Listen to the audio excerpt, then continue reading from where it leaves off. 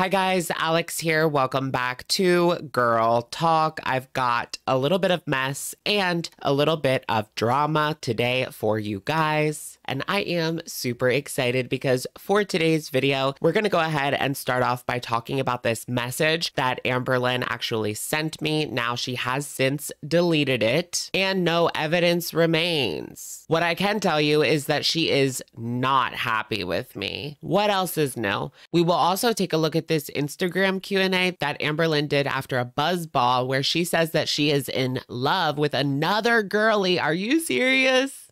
Yes. Let me know what you guys think of the Christmas tree. I just put it up. I'm still working on that Christmas tree Lego.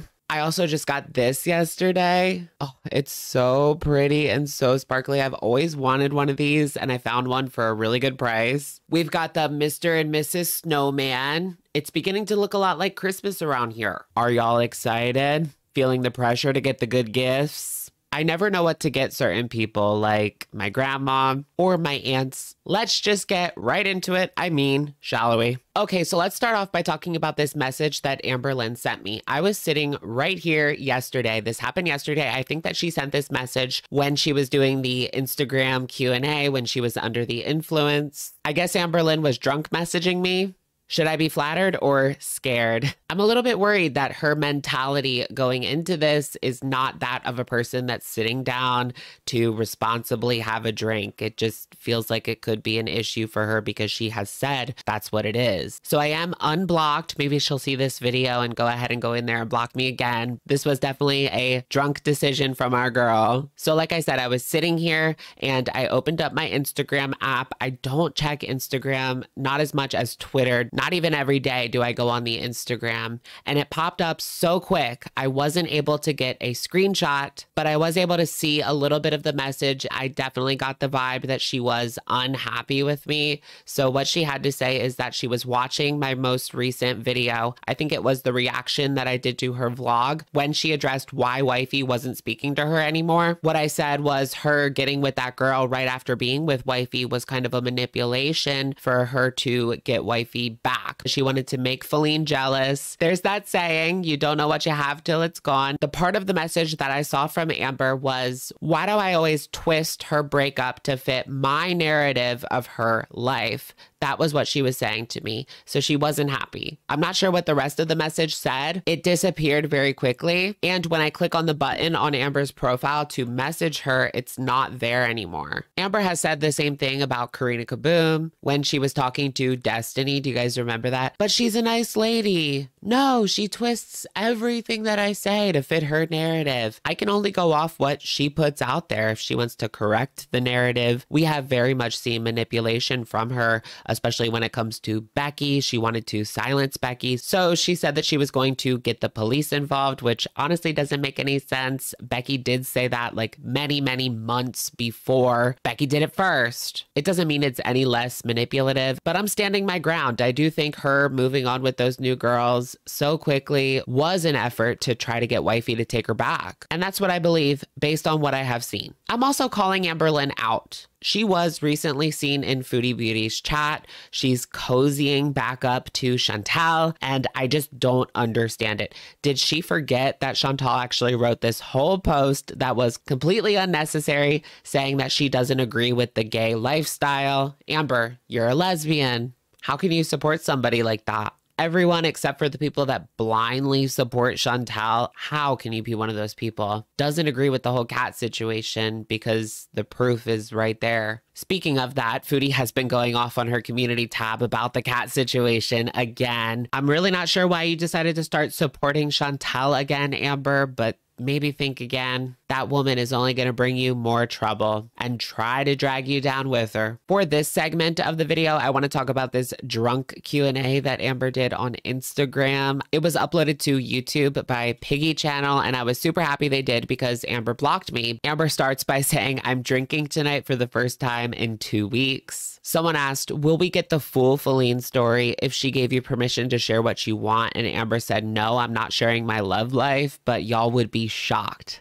Absolutely shocked. just about everything currently, everything that's currently going on, about the new girl, or about what's going on between her and Feline, because I thought that Feline was done speaking to her. Not about her only, just everything. Enough of her, please. Girl, you have brought her up in almost every single YouTube video, so of course people are going to want to talk about her. That's what I don't understand. Yeah, Feline has left YouTube, but Amber keeps bringing her up. So people are still going to talk about her, right? It reminds me of that comment I told you guys I received. Someone was being super sus. They were so upset that I was speaking about wifey. And I just said, when Amber stops talking about her, I'll stop talking about her. Here, someone said, would you ever consider having a solo partnership with someone who is poly/married? Poly and married?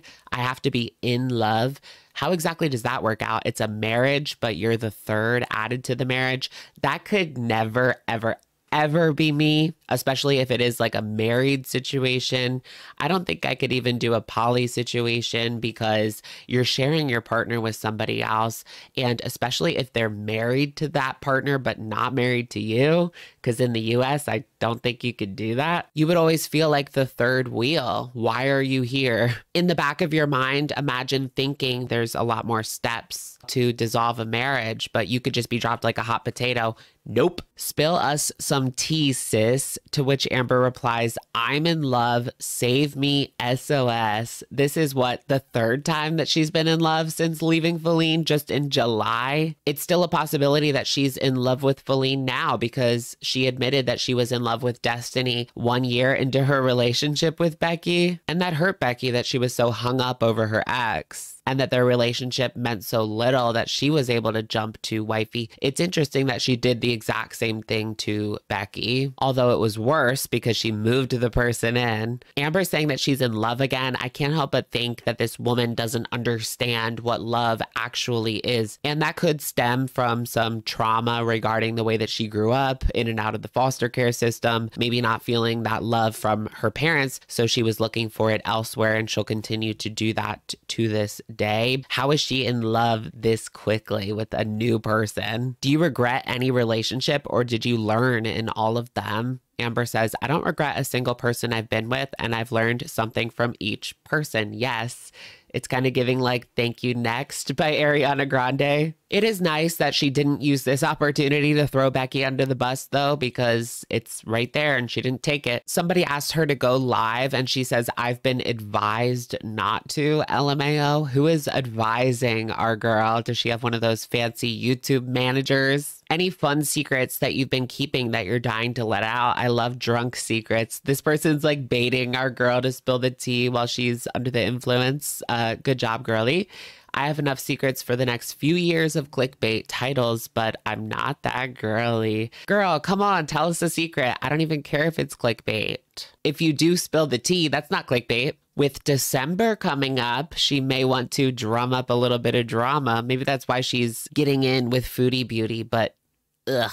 Are you and Destiny civil at the moment? And Amber says, who's Destiny? She's being like that. Who's Destiny? Never heard of her. Maybe you should come on and tell your story about the situation with Destiny. Although we've pretty much seen it all play out on YouTube, and I don't think that it would have the same splash as it would several years ago. Everything that went down in the Destiny era is just not relevant anymore. And I did enjoy Destiny like coming out and telling her side of the story. It was kind of funny, although boring at times. It's all irrelevant. And I wouldn't want someone judging me on my relationship from 8 years ago, especially considering the things that I was doing at the time. Amber, tell us about your love life. And she says, I can't. Maybe we'll get some more secrets in the upcoming vlogs, especially with December coming up. If you guys don't know, there's like this trope because YouTubers get paid a lot more in December. Companies are advertising for Christmas, so it makes sense. There is this stereotype that YouTubers will drum up drama so that they get more views at that time and make more money. So what do you got, Amber? I don't really see her doing Vlogmas this year because she's by herself and a lot of her content revolved around giving gifts to her partner, and then they would give gifts to her and they would open them up on camera. I love 2020 Vlogmas with Becky when she gave her chapstick, and the earrings, 25 days of earrings, the blanket. That was actually a really good gift from Amber to Becky. I have to give her that one. Ah, such an iconic moment. All right, you guys, that's going to be it for today's video. Let me know what you guys think in the comments down below. What do you think about Amberlynn saying that I'm manipulating the narrative? Girl, I'm just going off what you say. Amber being in love, that's wild. I don't think she's actually in love. Maybe she doesn't know what love really is. Does that have to do with her past? I will see you guys tomorrow night for our Sunday live stream. I did see the Ballad of Songbirds and Snakes. Did you guys see it yet? We'll talk about it tomorrow. Whoop, whoop. Let me know what you guys think in the comments down below, and I will, of course, catch you guys in the next one. All right. Bye, guys.